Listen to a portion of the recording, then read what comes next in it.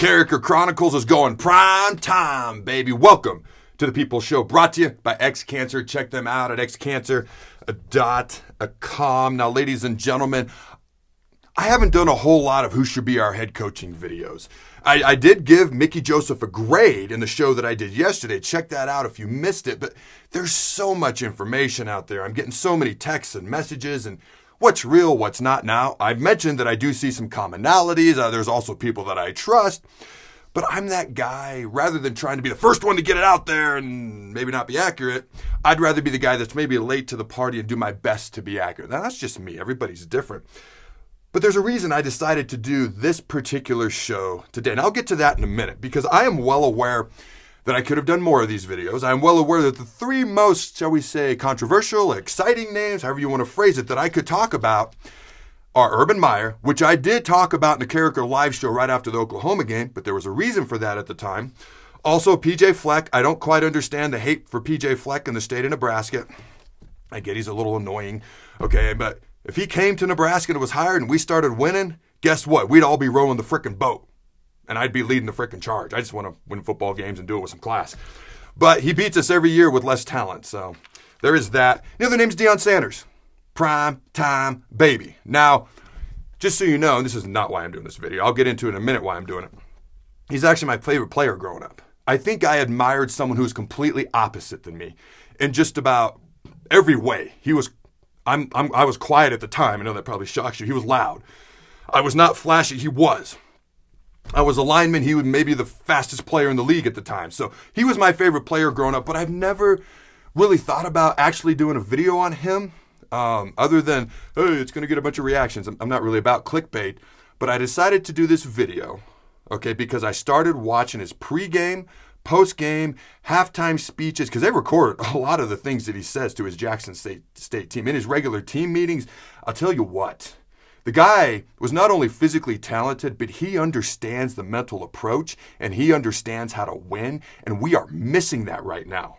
Okay, and I wasn't supposed to talk about that yet. It's supposed to be in my second reason why he could be a good coach here in Nebraska. I got a little ahead of myself. But let's light this candle, shall we? Because I've got three pros, and I don't want to say cons, but maybe three things that caution me about hiring him. And let me be very, very clear. This is not me saying he's going to be our next head coach.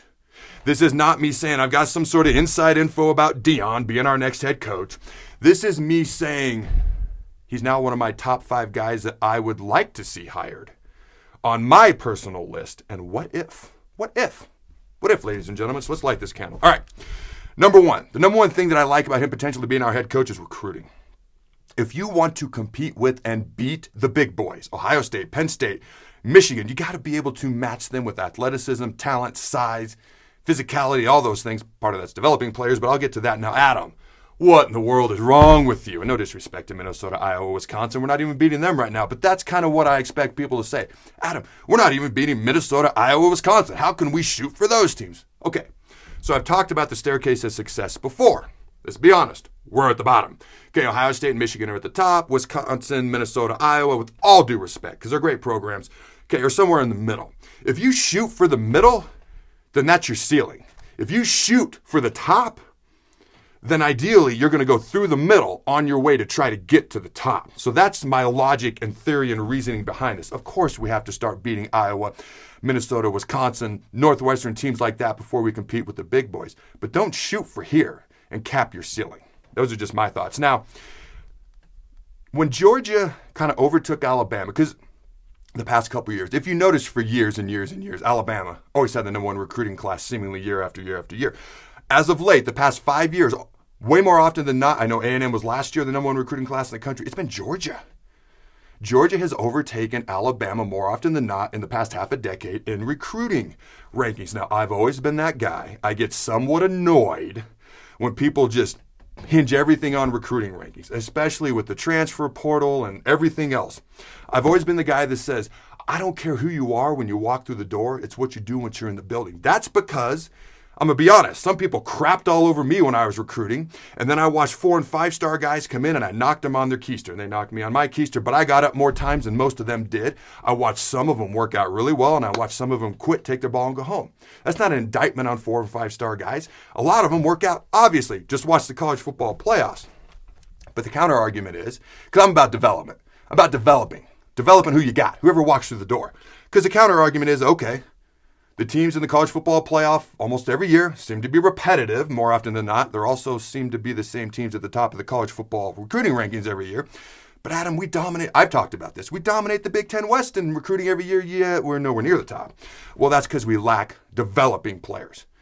Okay? You got to develop the players in the weight room, in the film room, practice field. Okay? You got to keep them in-house. How can you develop people who don't stay? And I know the transfer portal has made coaching so much harder in college football today. But when that guy comes in the door, I don't care who you are. But why not make that guy as talented as you can be, but then actually develop him? Just my thoughts. Now, Deion Sanders did something I don't know if it's ever been done before. He coaches at Jackson State. You probably know that.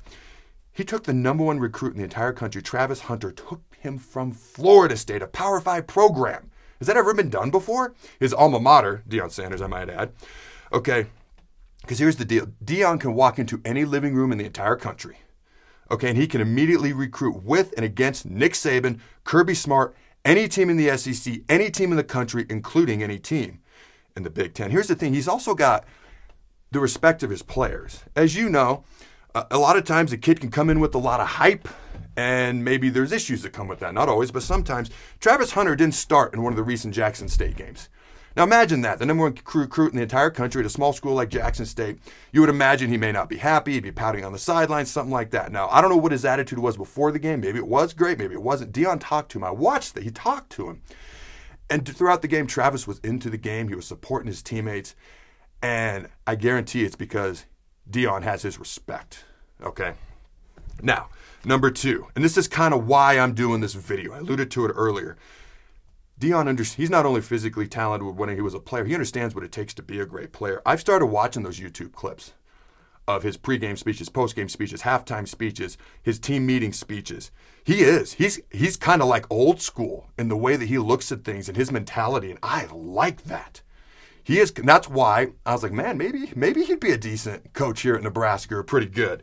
You know, he has a great mental approach, a great outlook. He understands what it takes to be successful, and we're missing that mental approach. We just flat out are. That's why less talented teams and the lack of development beat us a lot of times. I love the fact that Deion understands that. I love what he says to his team right now. I guarantee it's another reason why they're playing so well at their level. And I love the fact that he's kind of old school in things he has to say. His son, I hope I say his name right, Deion Sanders, is a quarterback who's really freaking good at Jackson State, and maybe he comes along with Deion too. All right, my third and final reason that I think he might be a good coach here, he's got the cool factor. Now, to be clear, I'm not about big, flashy, big splash hires. I don't really care. I don't care if it's the most boring hire under God's hot sun when our next head coach is announced, as long as they win. If they win, they're going to be flashy and splashy and all that other stuff in my eyes. Just win. That's all I care about. But here's the deal, because just so you know, 2 other coaches that are in my top 5 that I'd like to see potentially hired here are Lance Leipold of Kansas and Chris Kleiman of Kansas State. I wouldn't call them the flashiest guys under God's hot sun. So I hope that makes sense. Now, I saw a thing recently, and it was a poll, and it was who are the blue blood programs in America in college football. I was genuinely surprised. There was 8 teams listed. I could have told you the other 7 pretty easily. I was genuinely surprised to see Nebraska listed on there. Now, obviously, I would list them on there because I'm completely unbiased and objective. But I was surprised to see other people list Nebraska on there because, let's be honest, we're not respected like we used to be, okay? Especially not nationally. Deion Sanders would catch the attention of high school kids across the country. Imagine this potential coaching staff, recruiting staff. Deion Sanders, Mickey Joseph, Bill Bush. Mickey Joseph would lock down the state of Nebraska in recruiting, and I'm so sick and tired of hearing it's okay that all these Nebraska kids keep going elsewhere. No, it's not. If we want to have success, we got to start by locking down our own freaking state, recruiting-wise, and Mickey Joseph would do that. Deion Sanders can recruit nationally, and Bill Bush, I list all 3 of these guys because if you listed the top 15 recruiters in the country, there's 3 of them right there. Now, all right, what would, I guess you want to call them, cons to Deion potentially being our head coach? Let's list these 3, okay? Number one, not a lot of coaching experience. How would he do battling game plan wise and schematically with and against Big Ten teams? I've sat in their offices, looked in the eyes of Scott Frost, Greg Austin, when they've looked at me and said, man, the coaches in this conference can coach. They are smart. They can scheme and game plan. I mean, to me, that meant we're getting out coached. That's how I took that. But I've also interviewed my former coach, Frank Solich, on my show a couple years ago, and I said, Coach, what's the number one thing you have to do to be a successful college coach? He said, Adam, anyone can learn to draw up plays. You have to be able to recruit, develop that talent, and build relationships with those players so they buy in. I think Deion can do all those things. Now, I haven't met Deion, okay, but he seems like a smart guy to me. Okay, number two, would it be a good match? This seems like a fair question to ask. You got prime time, he's flashy. Okay, Nebraska's kind of blue-collar smash mouth, or at least we used to be.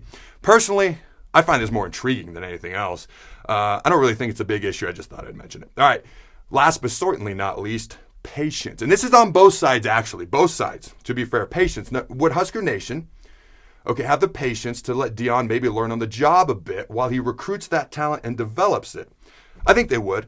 But on the flip side, would Deion be interested in coaching at Nebraska? I think those are both fair questions to ask, and I will say this. Coaches coach.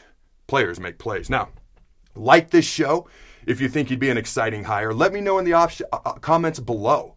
Would he be a good option as a coach? Let me know in the comments below. Would he be in your top 5 potential coaching candidates for Nebraska? Imagine Deion wearing the Huskers logo. Go Big Red, and always remember, this show is brought to you by XCancer. Join the fight at XCancerStore.com and support your loved ones, your neighbors, and cancer fighters all over the world and help them gain access to revolutionary treatments. XCancerStore.com has a wide variety of t-shirts and merchandise supporting a wide variety of cancer battles so you can show off the colors that matter. Proceeds from each purchase not only help those at home, but also cancer fighters in Tanzania, Africa. Check them out at XCancerStore.com.